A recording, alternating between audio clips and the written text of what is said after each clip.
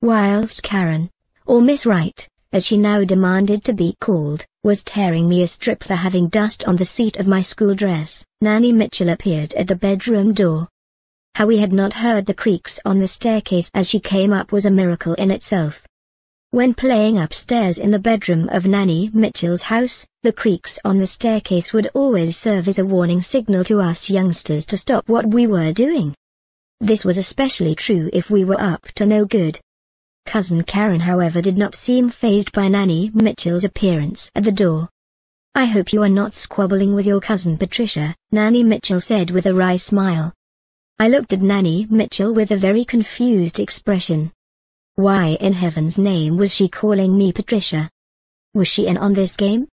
Had she and Cousin Karen plotted together to invent a game that was to cause me much humiliation and pain? I would not have put it past either of them. Suddenly, as if to add to this present humiliation, Cousin Karen piped in. "Yes, I hope you are not squabbling with me, Patricia, or there will be big trouble for you."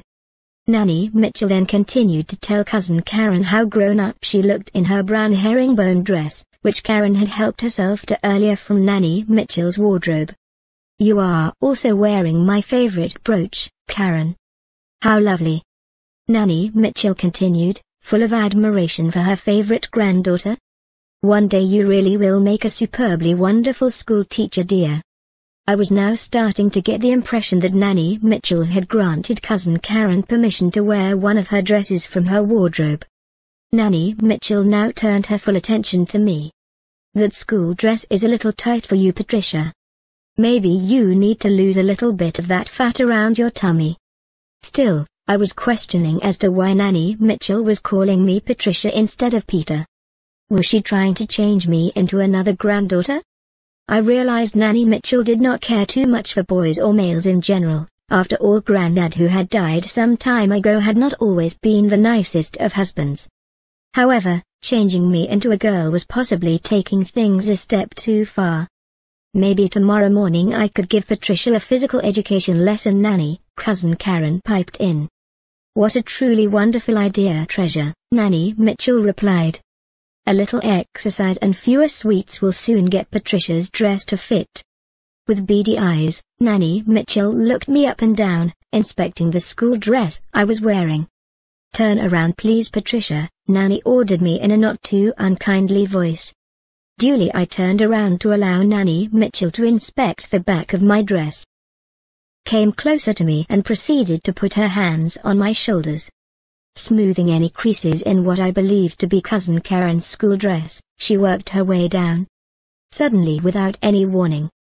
Smack! I felt the full force of Nanny Mitchell's hand applied to the seat of the dress. This was quickly followed by another smack. "Why have you got dust on the seat of your clean dress, Patricia? You have not long had the dress, yet already you have managed to get it dirty." Although these two smacks were what may be considered a minor punishment, both smacks were to take my breath away. During the war, Nanny Mitchell had worked in an ammunition factory as well as time spent as a land girl. These years of service had obviously built Nanny Mitchell's small frame up, for her arms were as strong as tree trunks and her hands were like concrete. I started to try and explain.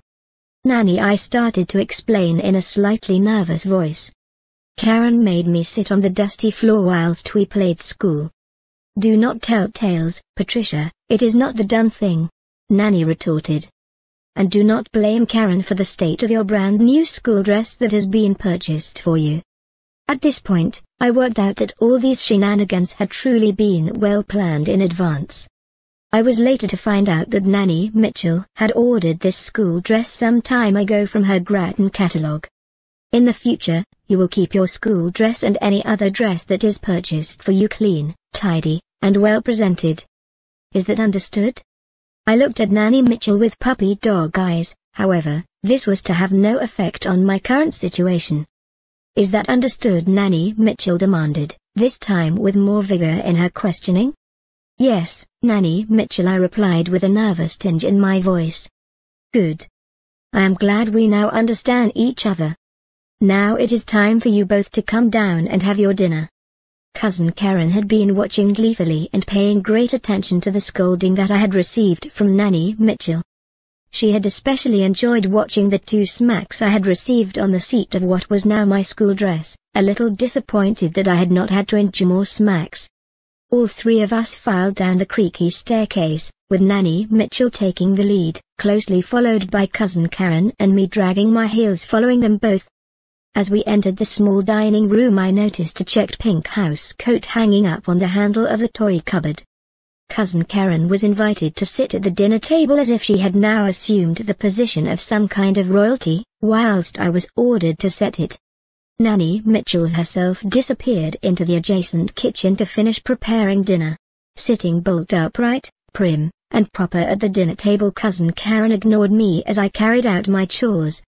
However, this act of ignoring me was short-lived, as clumsily I dropped all the cutlery and mats on the floor.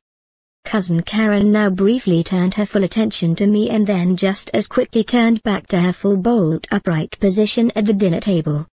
"Nanny," she called out, in an ever so slightly whining voice. "Patricia has just dropped the cutlery and mats on the floor."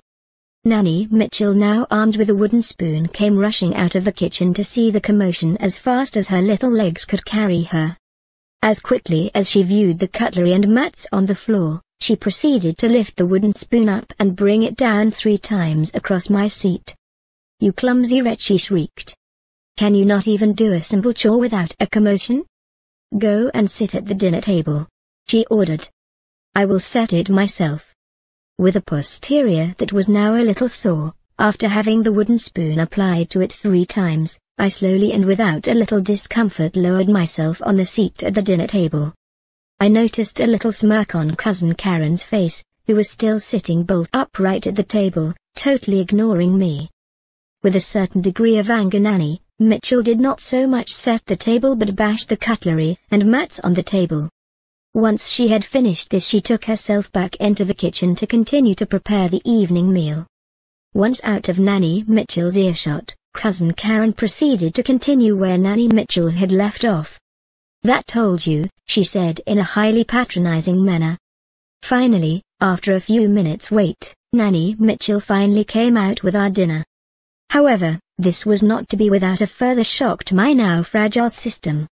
Nanny Mitchell had prepared for me a measly salad, whilst she and Karen would have the full treatment of a roast dinner with all the trimmings.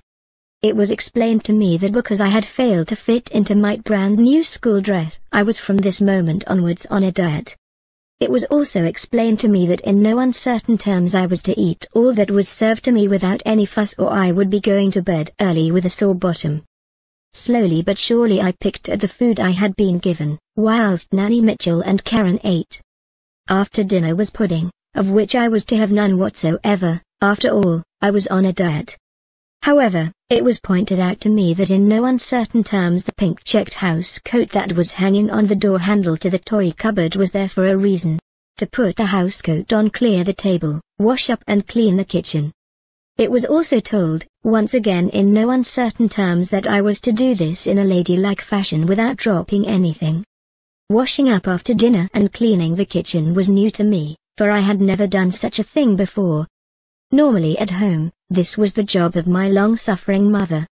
However, it was soon to become apparent that Nanny Mitchell was not going to put up with any idleness whilst I stayed under her roof.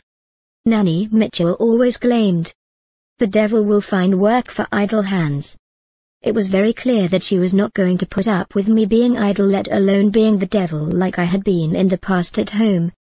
The family I came from, with Nanny Mitchell being in the role of head matriarch, had decided that I had put years on my mother along with many grey hairs. Unbeknown to me, a decision had been made that drastic action needed to be taken. This drastic action was to be made very apparent in no uncertain terms throughout this weekend. For now, however, I was to wash up the dishes and clean the kitchen. Whilst doing so, Nanny Mitchell and Cousin Karen would retire to the living room as if it were some form of teacher-staff room meeting place.